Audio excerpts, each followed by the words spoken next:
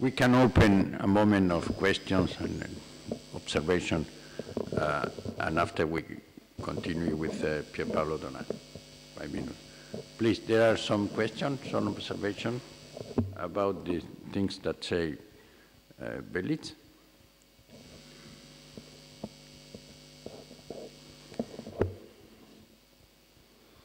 I have a question.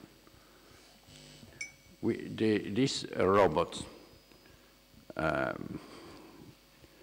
what kind of consideration we can have? Because we say the human being is image of God, but these robots, what kind of image? Are image of what? Because someone also in the academy last time put the question that the robots could be our friends. So what is this question? Could be our friends or not? No, because St. Thomas Aquinas say that about the sacraments, that the sacraments, of course, for the grace of God, used things of the matter, but can give something to the spirit. So the robots can stimulate the spirit of the human being or not? It is the question.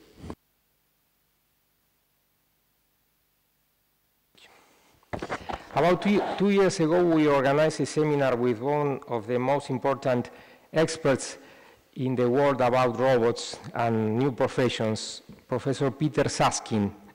And he told us that there is 2 ways of competing with robots. One way is to compete in that skills that robots cannot provide us, like emotional intelligence, conscience, and soft skills. And the other way of competing with them is to build them, to construct them with hard skills, computer, mathematics, and hard social science. But robots, of course, are our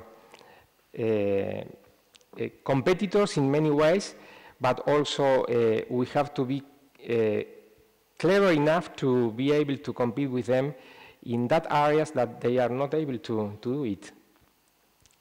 Mainly soft skills. Question? More observation? Marcelo Suarez, you have something to say?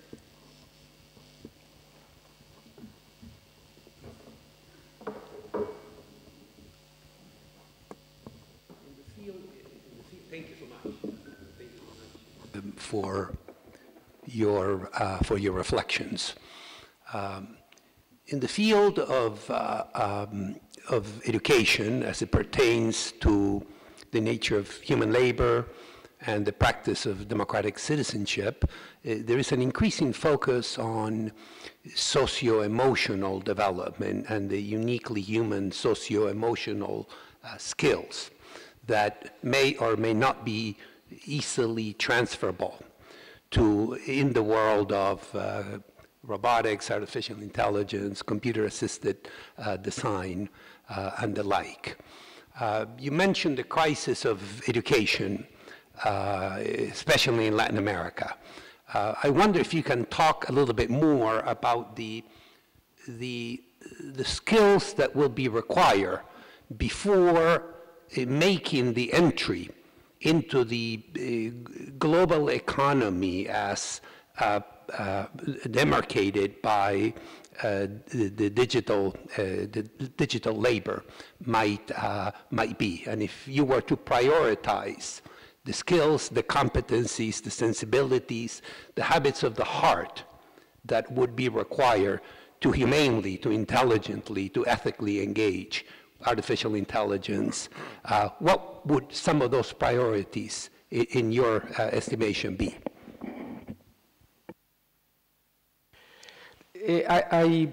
I find that there is a lack of conscience, a lack of awareness among the Latin American people regarding the need of further education.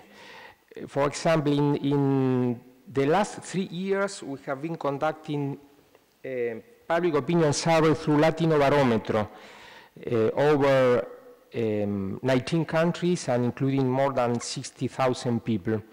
And we found astonishing conclusion in that public opinion because, for example, people who have only primary education, more than 60, or almost 60% of that people consider that they have enough skills and they have enough education to face the new challenges of technology regarding their jobs.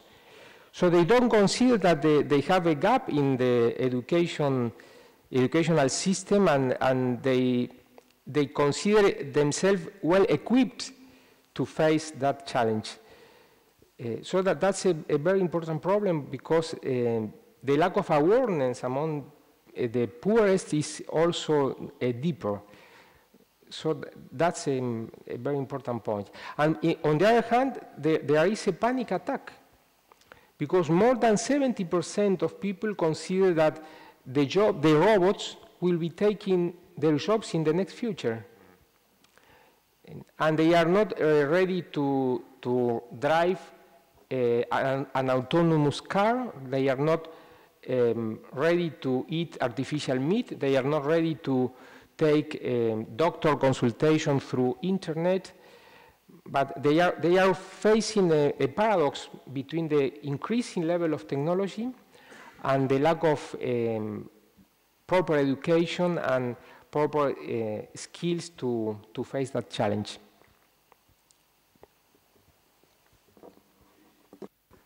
Thank you very much. I really appreciate your introduction. I totally agree on the scenario that you gave, but I think that we have to make it a little bit larger, in the sense that we are facing something that we can define a changing of age, in the sense that AI and data approach to labor is producing a shift that is more similar to the one that telescopy with Galileo made. Everything is transforming from fact to anticipation of fact through a cognitive system. And focusing on the work and on the labor, the first things that I would like to underline is that more than robot is the algorithm inside the working process that has the most powerful impact. We are producing something that we can define a new social actor that is not a human being, that is not a corporation, but is the algorithm that is not transparent, but is really effective in determining the labor market. Every day, much more in the Western, algorithms are the bosses of people that work. And that produces a huge transformation, because if before entering inside the job place, inside the place of work, I can imagine myself with a career, now I cannot take the place on any server or any SAP system up myself. More than that, because this new model, it's a global swarm model. There is an offer, and globally, digitally, everyone run to take the job. What's happening is that a lot of workers saw the price of higher income. So now, for example, with these delivery tools, we can give in a Western country to someone 3,000 euro a month if you work well. And the idea that I can achieve much, much more money make people much easier to give away the right of labor in exchange of this kind of realize yourself. It's much more an individual model than a global one. And because I can achieve much more for myself, I push myself to work in that model, betting on myself, giving away a social right or something else. And then my biggest fear is that this kind of form of digital capitalism can do to the human being working on his data, like you said, what the worst capitalism in the last century made with nature and resources. So the human being that produces data, the ability to have a prediction on the behavior of the human being, is the new asset that a form of capitalism can simply try to use and to change a lot the dignity of the human being. Because once I will be profiled by an algorithm, all my future will be in some way already written by an algorithm. So this global transformation, before we have some kind of real concrete solution, probably will change deeply what we understand as labor right, and also he has to reflect in some way in the social doctrine of the church. And what is really positive now is that we can anticipate some of this problem and enlarge, transform, augment the approach that we have in social doctrine to simply anticipate this kind of challenge.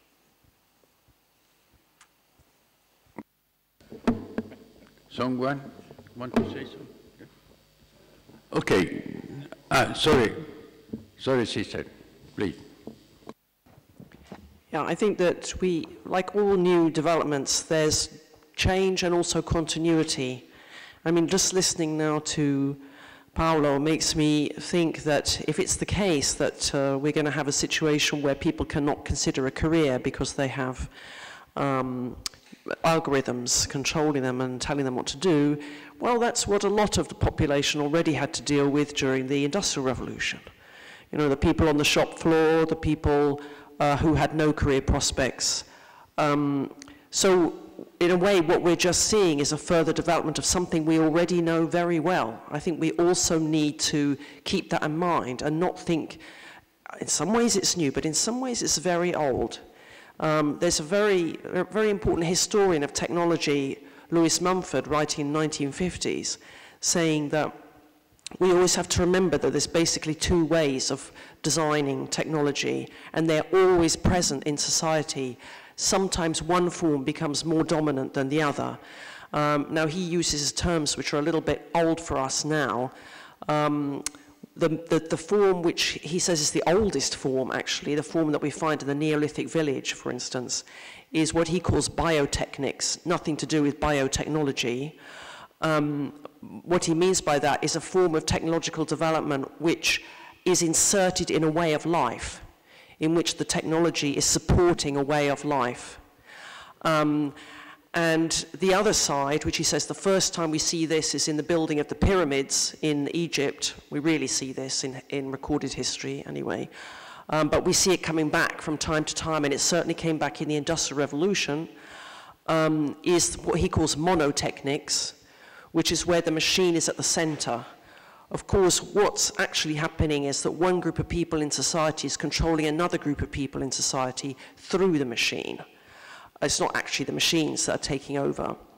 And so I think we're seeing another chapter in the history of these two forms of technology struggling with each other.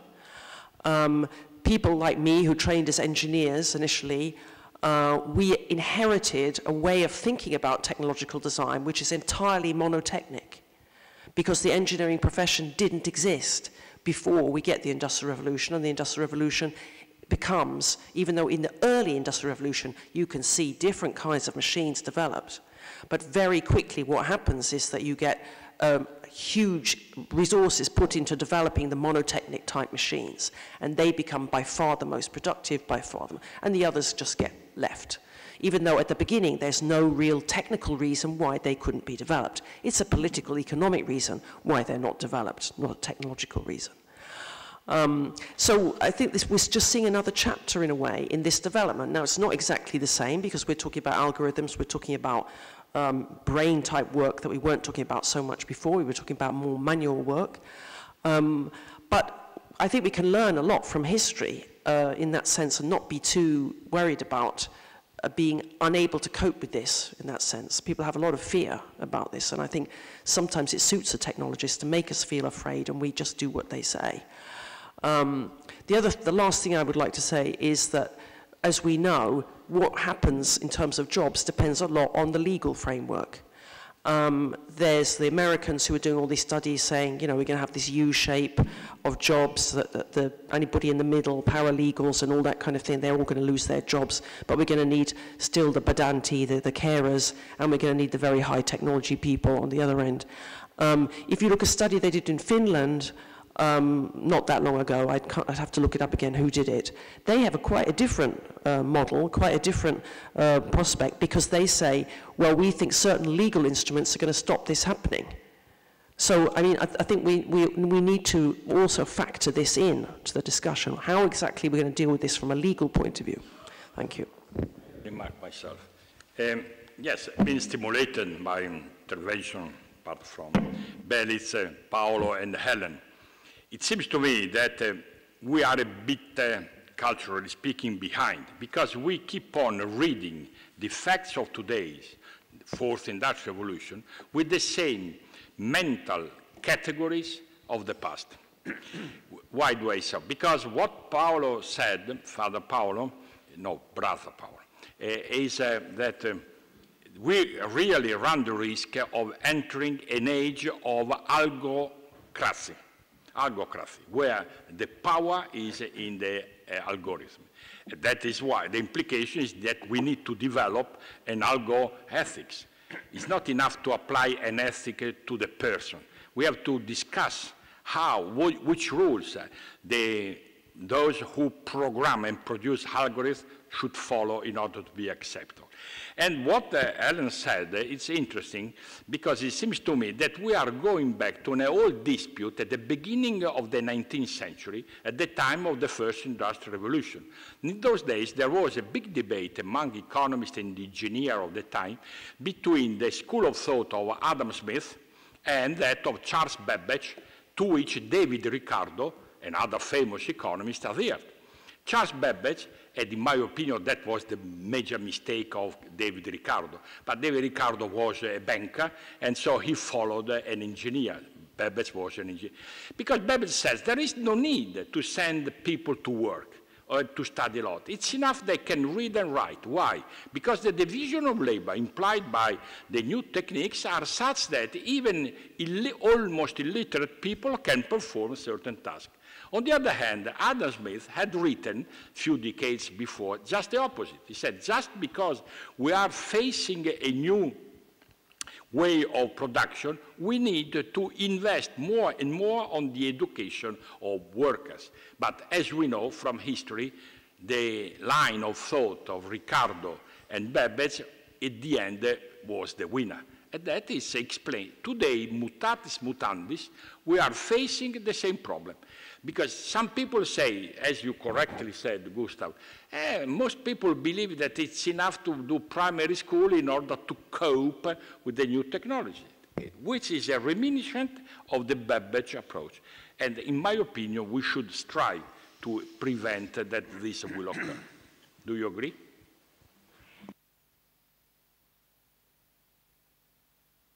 When I listened to you, Stefano, I was thinking about the rational choice. Are robots able to make rational choices? We need rational decisions, not choice. That's a problem. But now you are the chair. You are the chair. Ah, okay. Thank you, Stefano. So we keep. Okay. Give the floor to Paolo.